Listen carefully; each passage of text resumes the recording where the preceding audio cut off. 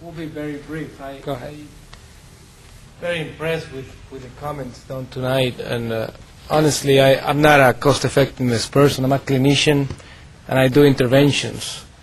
I'm focused on secondary prevention, which I'm more concerned about, actually, because the primary prevention, even though we have patients that occasionally are referred to us to do primary prevention, it's in the field of healthcare at a very bottom line, and probably not even physicians, general practitioners maybe.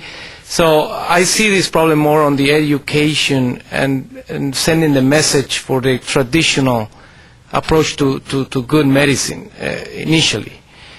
On the secondary prevention is a different story, and we already heard about it specifically with the cath lab techniques and all those. So to be honest with you, I still see the field a little bit confusing regarding the magic holy grail, test that will identify the patients that will end up with having an event.